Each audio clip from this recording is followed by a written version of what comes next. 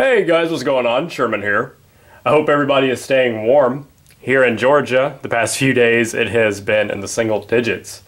A couple days ago, the high was, I believe, 16 degrees, and the low was, I think it ended up dropping down to 4 degrees, with the wind chill making it feel like it was negative 15, I think the Weather Channel said.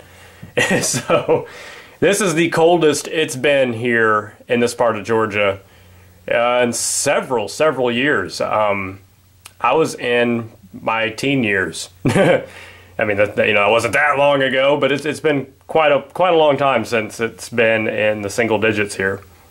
So it has been too cold for me to want to come out here and make a video. Today, I think it's like 34 degrees right now, and I feel fairly comfortable. It's kind of odd how your body just acclimates. And then you're excited when it's, just right above freezing. Anywho, I'm actually recording this video on a brand new camcorder. So I've been wanting to try that out also in my normal filming environment, kind of as a controlled test, so I can look at this video and then go back and look at my old videos to see how this camcorder compares to my old JVC camcorder. This is a Sony PowerShot, I think it is. Oh no, Handycam. Sony Handycam. It is the CX220. It had some pretty good reviews on certain websites, other websites not so much, but you know how that is. A lot of times people will give a camcorder a bad review because they can't figure it out. Not because of the overall filming quality or the features, but I don't need anything with a ton of features. I just want point and shoot. I just want to have something that I can set up and just start recording. I don't care if it's touchscreen or what, it doesn't need to be fancy. So they're running a sale. This was like marked down. Ended up being something like almost $100 off the normal list price, and I jumped on it because I'd been wanting a new camcorder for a while. My JVC I've had for 4 going on 5 years, I think, and nothing really wrong with it. The battery wasn't holding a charge very long anymore, and I just wanted something more up to date. So this is. It films in 1080 HD, so I've kind of been anxious to try that out. Of course, you're going to take twice as long. It's probably going to take me in 3 hours to upload this video. So, but I wanted to try that out. Like I said, see how the film quality compares in my normal reviewing environment. So anyway, I'm going to do an EDC video. This is actually my second time doing this. I actually did one over at my girlfriend's apartment the other night, just to, here again, test it out, and I was going to upload the video on her laptop, but it ended up not being compatible with the camera. So, I still might upload that video. It was only about 5 minutes long, and it was kind of funny. I was, like I said, I wanted to make a test video. She's painting her nails at the time, and, she kind of wanted to, she was kind of curious about what I do. So, but it was funny. It ended up being a pretty funny video, to me anyway. So I might actually upload that. But anyway, this is the serious version. Alright, so it's been a while since I've done an EDC video, but I don't do a whole lot of them because my carry doesn't really change. My knives change, but my other items that I carry pretty much stay the same. I'm pretty consistent when it comes to that. But let's start out with some of the boring stuff, like cell phone. This is my new old phone. You guys know I haven't been using a smartphone in a while. This is just a regular LG NV3. This is a phone that I'd had for years. You could see back in my old EDC videos me carrying this phone. This is actually a newer one I got off of Amazon. Relatively cheap too. So I dropped my service plan down. It cut my cell phone bill in half. So always happy to save money. But I do still use my smartphone because you guys see me on Instagram a lot. I do still use that. I kind of use that as my laptop basically for when I'm at home and if I'm laying in bed or whatever, or if I'm at my girlfriend's apartment, I use her Wi-Fi, and I can get on my phone, get on Instagram and whatnot. Flashlight, still carrying my 4.7's Quark 123. Let's see how that macro works. Love this light. I've been carrying this consistently for about 1.5 years now. I keep it on high. The full, I believe it's 320 lumens. So, like walking out in the dark, like I said, at my girlfriend's apartment or whatever, walking outside, get to the car, just turn it on. I have instant, basically like a searchlight. So, I have that. I usually only turn that on at night. Most of the time I just unscrew the bezel, So you get the 0.2 lumens, and you can just, but at night, like I said, when I'm walking outside around in the dark, or you come into the house and it's dark, I don't want to have to turn it on and then cycle through. I want instant, you know, 320 lumens. I want instant bright light. So I usually twist that on at night. Also, there's a lot of people that will carry a light for self-defense. I know that may sound silly, but it can be used in self-defense. You know, you carry a very bright flashlight, somebody's coming at you, turn it on, blind them, and then gives you a chance to run away. So it's a nice non-lethal way to help defend yourself. So wallet is the same old wallet. It's the CountyCom LA wallet, the leather version. And I have been carrying this for over 2 years now. I got this for Christmas 2 years ago, so a little over 2 years.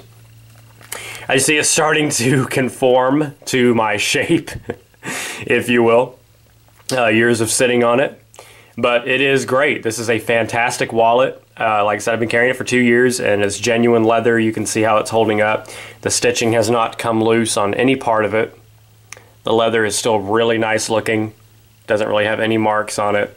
It has been holding up great. So if you guys have been in the market for a slim, minimalist wallet, definitely look into these because they're really inexpensive. I believe you can get these for about $12 to $15, if that.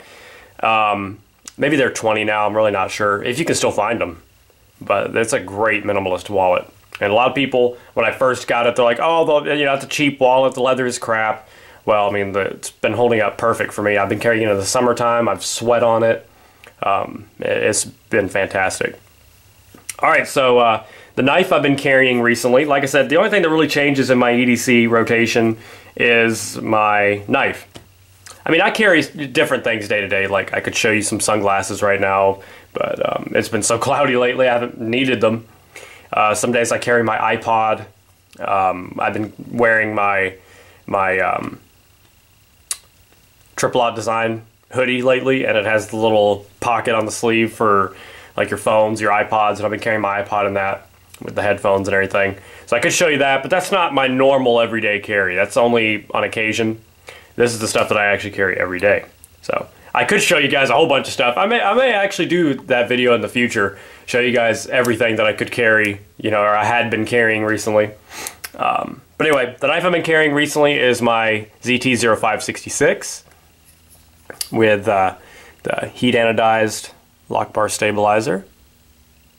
Heat anodized and polished. Get a good look at that. I like it. I did a couple more of these too. They don't actually fit these. They actually came off of a. They came off the Cryo, and the Cryo lock bar stabilizer is just a tiny bit bigger than this one. But I really like this knife. It flips great. I did have to break it in a little bit. I've been carrying this for about a week now consistently. I have actually been trying to sell this knife. I've been posting some sale pictures on Instagram. I've posted like 4 of them, and nobody seems to want this knife for some reason. So if you're watching this and you're interested, send me a private message or let me know in the comments, and I'll send you a private message, talk about price and payment and whatnot. But there's nothing wrong with it. No blade play at all, which is great. You see it's manual right now. This does not have the torsion bar in it. It is completely manual.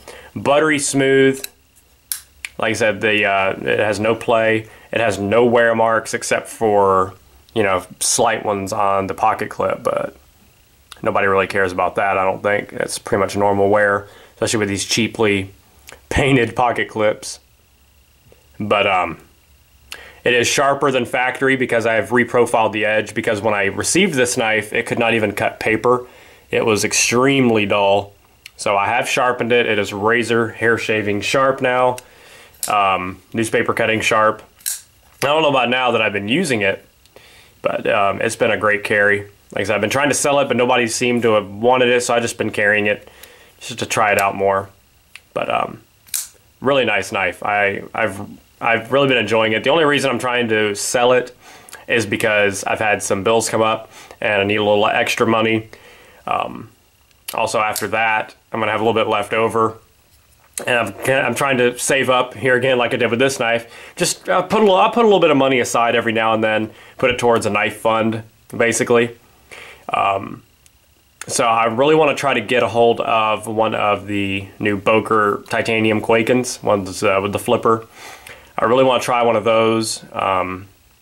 Also trying to save some money and possibly get another Southern flipper, because I loved the one I had, but I just couldn't justify the price at the time, you know, right before Christmas. So I'm going to try to get a hold of one of those again. But great knife. I will ship it with the torsion bar, of course. Like I said, this is manual, and you can see how well it flips and how smooth it is. Thumb stud or flipper. It's just been a really nice knife. Perfect EDC size too. So I'm carrying that. And one other thing that I've been carrying recently that I don't normally have is my watch. Some of you guys have seen this on Instagram. This is, I got this for Christmas. As you can see, it's a Casio G-Shock. I'll take it off so you guys can look at it a little bit better. This is the model 100 GA SD, or GA 100 SD, standing for sand, which is this, which is the color. I don't know how well it's coming out in the camera, but it is a kind of a light brown color. Like I said, like the name implies, it's like a sand color, and it is really nice looking. I love it. It matches some of my gear. It kind of goes with it with the natural earth tones. And I love it. I've been wanting a G-Shock for a really long time. You know, these are shock resistant, magnetic resistant, water resistant. These are just incredible watches. It is so comfortable, and you can see how big it is, but for how big it is extremely light and extremely comfortable. I've had watches much smaller than this that were more uncomfortable. So it's been a great watch. I love the features it has.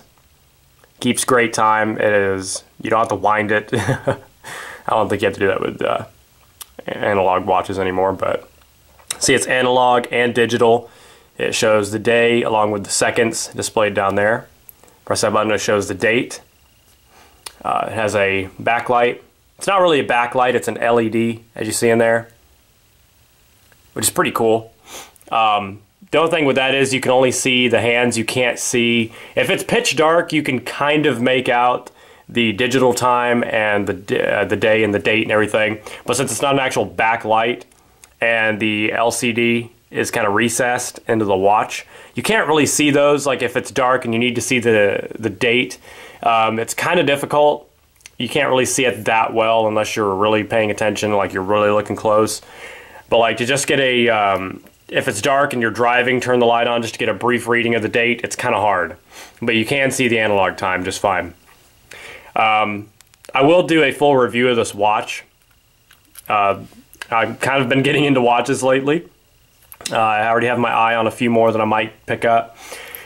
You know, the watch bug has bit me. I know a lot of you guys, though, that have been collecting knives that started getting into watches or vice versa. I know a lot of guys that started collecting watches that started collecting knives. So it's kind of funny how that works, I guess. But I've been getting into wearing watches now. Or actually, I should say again, because I used to wear watches a lot, and then my favorite one that I had broke, and I stopped for a lot of years. But I love this watch. I can definitely see myself picking up some more G-Shocks in the future. The only minor complaint I have with this watch, however, it's just kind of something that confuses me. The dots that represent the hours, they all glow in the dark very well. It's like moon glow. Step outside, or the light from an overhead light, or even like you're sitting under a lamp or whatever, you can sit under that for like just a few minutes and then total pitch dark and they are glowing very bright. However, for whatever reason, the hands do not glow in the dark. I don't understand that at all, because in the dark you can see the hours light up very bright, but if you can't see where the hands are on the hours, there's absolutely no point for this watch to glow in the dark. So I don't understand why they made that decision. So like I said, even if just the hands lit up, that would be fine, because you can get a rough idea on the watch of what time it is without having to turn on the backlight. So I don't really know why that is, but it's just something odd that I noticed. Like, I really wish the hands would glow in the dark. So, you know, you can get a basic idea of what time it is without having to turn on the backlight. So, but anyway, lots of cool features with this watch, and I will be reviewing it in the future. I just wanted to show that because I love it, and I've been wearing it ever since I got it. And like I said, I've been wanting a G-Shock for a really long time. So anyway, guys, I hope you enjoyed this EDC video. I know they're kind of boring because I don't have a whole lot of stuff. But I did want to just make this video because a lot of you have been requesting an EDC update, and I wanted to test out my new camera. So let me know what you guys think about the quality of the video, how it compares maybe to some of my older videos, and I would appreciate that. Alright guys, hope you have a great rest of your day. Stay safe, stay sharp, stay warm. God bless. Sherman614. Peace.